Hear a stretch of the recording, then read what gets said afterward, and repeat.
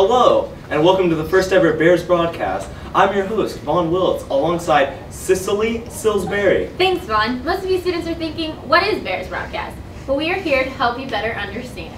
Throughout St. Mary's, students and staff are striving to bring in new and exciting things to St. Mary's halls and games. Bears broadcast is just that, new and exciting. Here to bring you updates on sports, school, and things around this area, and even around the world. Wow, that sounds exciting. Let's take a further look into what Bears broadcast is all about. Bears broadcast is a newscast put together by all of the St. Mary's Media Tech students. We're going to keep you up to date on news and sports around the school. It's a monthly news broadcast that will keep you informed and involved. Now remember, you've seen the rest, now watch the best.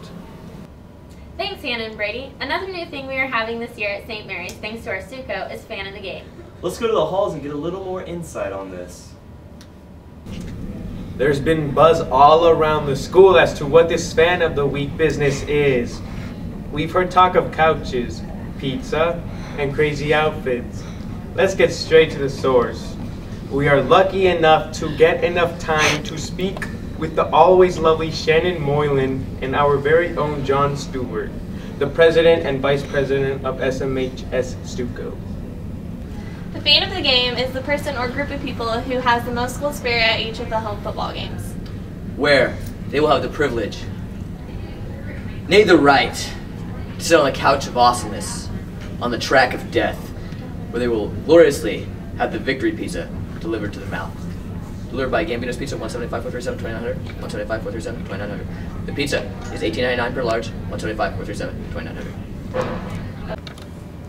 It is now time for my favorite segment, Wacky Wonderful News. 43,000 children under 14 are already married in Brazil. Huh. High school all-star and top prospect loses leg in fatal accident. At least 75 bodies have been recovered after an explosion of a gasoline pipeline running through a slum in Kenya's capital. Here's my favorite story. A drunk moose gets stuck in a tree in Sweden. I hope that moose is okay. And here's some sad news. The Kansas City Chiefs have been embarrassed in 2 games this season. Once to the Buffalo Bills 41-7 and to the Detroit Lions 48-3. Good news is, suck for luck. And Hurricane Irene bears down on the East Coast.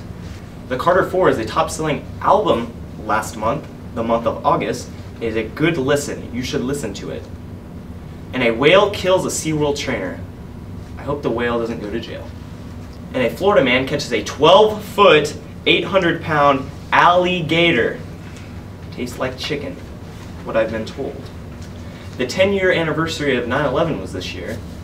And an Argentina train slammed into a bus and then struck by another train that killed at least 11 people and injured 212. Now on to Teacher Spotlight, featuring Mr. Jackson. What do you like about being a teacher at St. Mary's High School? I like the fact that it's a small school, and I think it's easier to get to know the students and the teachers because there are fewer of them than what you'd have at a lot of other schools. The reason I wanted to become a teacher is because I always liked school when I was a student, and I've always liked reading and writing and things that are related to English, so it made perfect sense for me to be a teacher. Thanks, Mr. Jackson, for that very insightful and delightful interview. Now on to sports with Tristan Hurla. Hi, I'm Tristan Hurla and I'll be doing sports. The Bears started off their season with a loss to Rossville. The score was 26-6. John Stewart had the only touchdown for the night. The following Friday, the Bears played Silver Lake. Silver Lake was winning 3-0 in the second quarter when terrifying lightning was around the area. Ah! Then the game was canceled and postponed to the next day. The game was resumed the next day and the Bears lost 31-0. Last Friday, the Bears played Riley County. Riley County won 34-20, but the Bears had a hard-fought game. Come support us tonight at the Rock Creek game. Now to change gears, we're going to volleyball. The St. Mary's volleyball team started off their season with a triangular at St. Mary's. They beat Baser Linwood and lost to Ottawa. On September 6th, they beat Olpe. On Saturday, September 10th, the volleyball team took second at the Rock Creek tournament. At the Triangular in Wabaunsee on September 15th, the girls beat Marysville and lost to Wabaunsee. This Tuesday, the girls played Rock Creek. They lost 2 sets, but won 1 set. The girls golf team has competed in 4 tournaments so far. At West Franklin, Katie Birtles took 5th. At Osage City, Katie Birtles took 18th. At Silver Lake, Katie Birtles took 3rd, and Allison Blakely took 9th.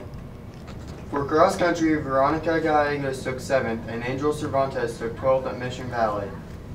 At the Wamego tournament, Veronica took 29 and Angel took 35. They both ran with 100 other runners. At the Onega tournament, Angel took 10th and Veronica took 3rd. Thanks for watching the first ever Bears broadcast. Be sure to check us out on our school website and on Facebook. Our next broadcast will air next month. See you then. Until next time, you stay classy, class.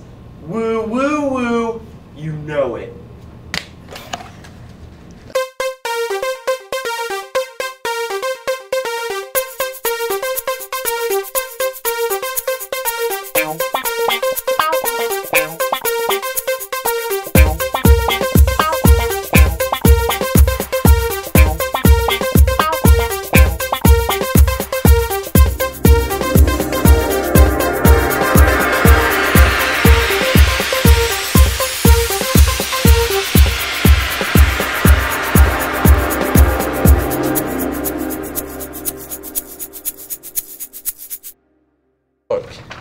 Unique New York. Do it again. Schumann shoes Schumann's shoes and socks. and socks And lobster buffet and lobster buffet in New Hampshire in New Hampshire at the Boston Market. at the Boston Market. Unique New York.